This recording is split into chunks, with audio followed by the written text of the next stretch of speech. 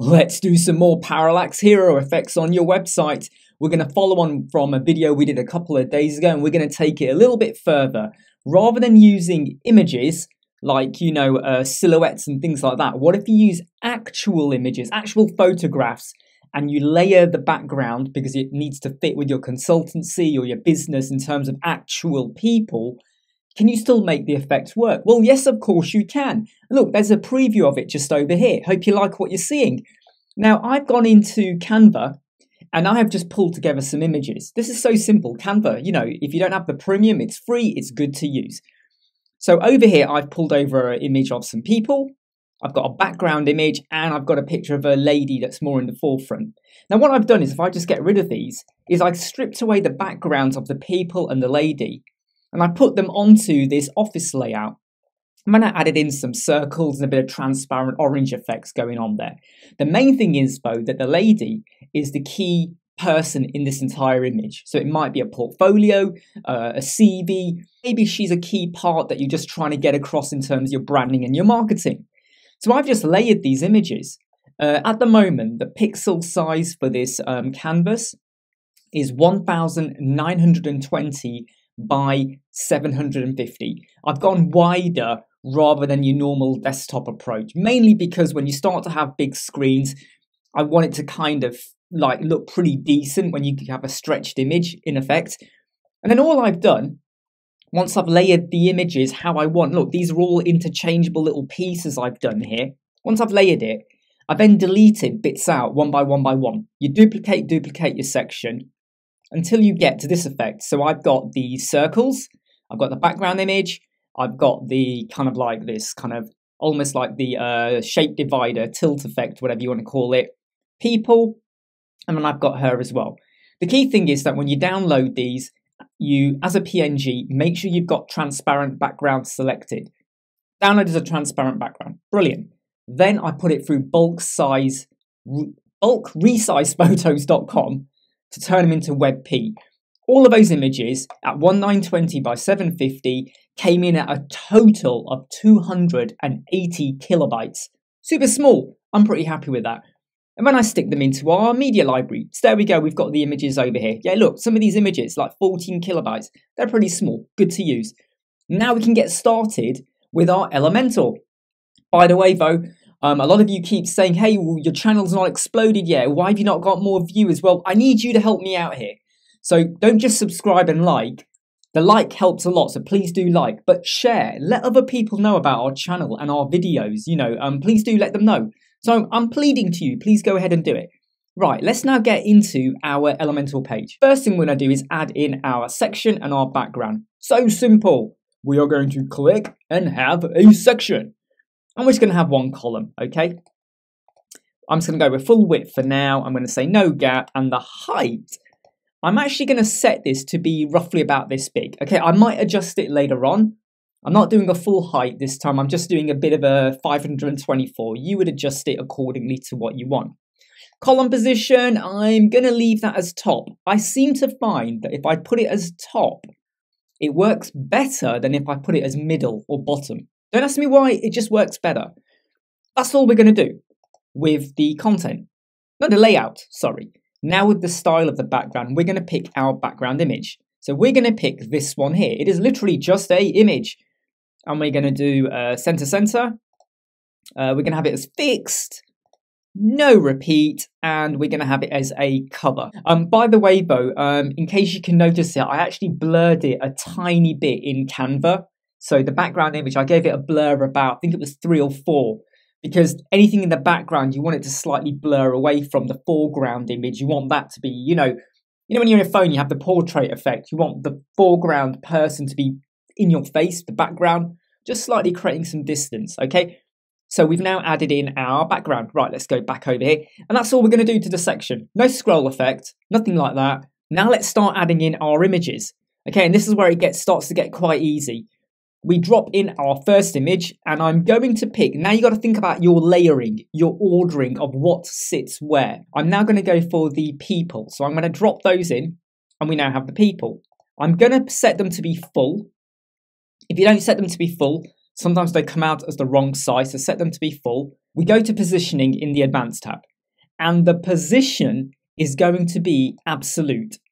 If you set this as fixed, it will be fixed there throughout the website, and then you're going to make sure every other section has a higher Z index. Now you will notice when I preview it, they are way too high than they need to be, so I'm going to have to drop them down, and this is where sometimes you have to add in some vertical offsetting for the positioning. But before we do that, I always say do that after you've done your scroll effect, because if you do it and then you do the scroll effect will affect your vertical orientation. So let's just go back a step, okay? We added in an image.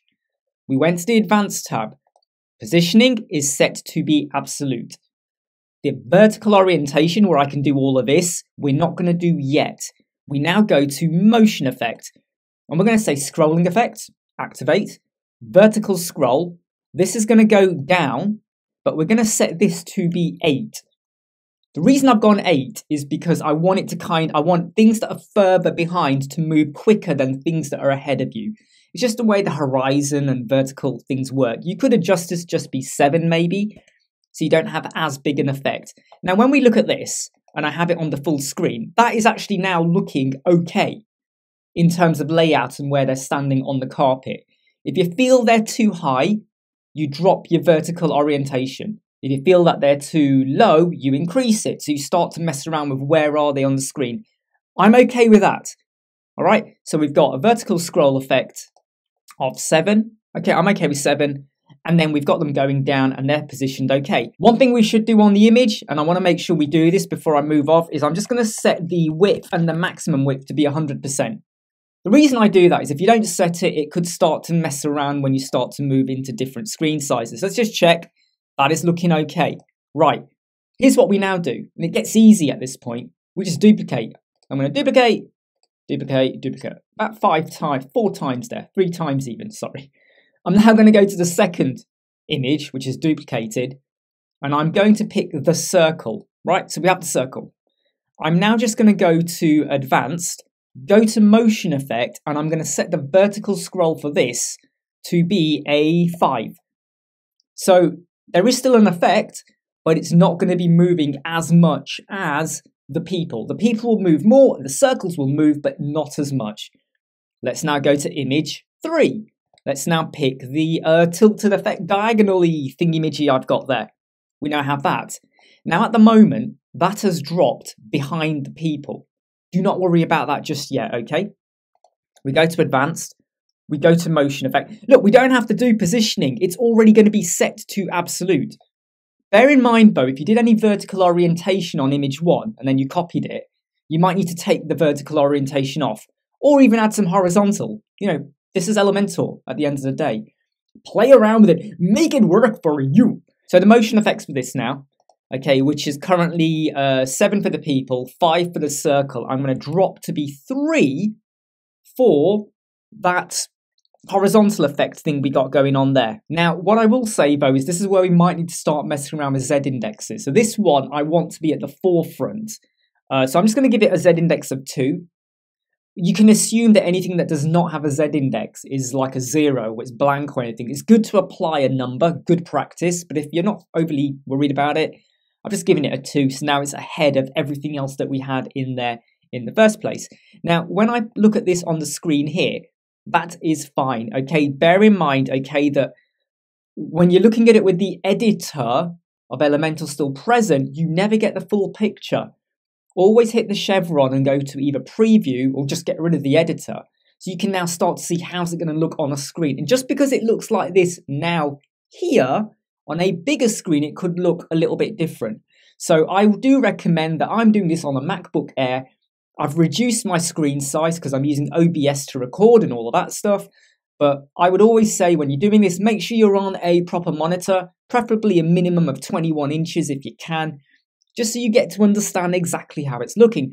But you don't have to listen to me or care what I say. Okay, so this now has a motion effect as well. Now we're going to go to the very last person or the last image.